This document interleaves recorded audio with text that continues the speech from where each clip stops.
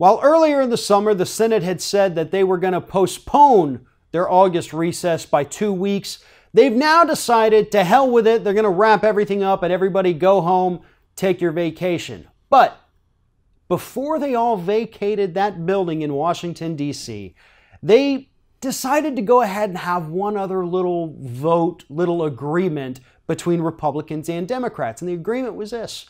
While they are at recess, they're going to hold a series of proforma sessions, which will typically last about 1 minute each, and they're going to be held every 3 business days.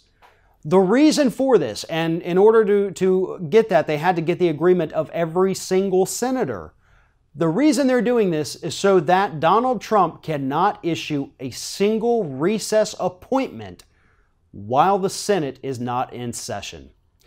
Here's how it works. The Senate, if they go to recess for more than 3 days, the president has the authority to issue a recess appointment, be it to a court, be it a member of his cabinet, whatever. But if the Senate is in recess for more than 3 days, he can make that appointment and completely skirt any kind of Senate approval for that person. They get the job without ever having to be voted on, without ever having to be vetted. And the Senate, Republicans and Democrats, actually worked together to do something good, decided they weren't going to let Donald Trump have that power. And while Donald Trump may be in New Jersey at the moment, he doesn't have to be in the White House in order to make those appointments. Specifically, what they were concerned about is that he was going to fire Jeff Sessions, appoint a new U.S. Attorney General without Senate approval, and they're worried that it's going to be somebody that would put an end to this Bob Mueller special prosecutor investigation. And they're all trying to stop it.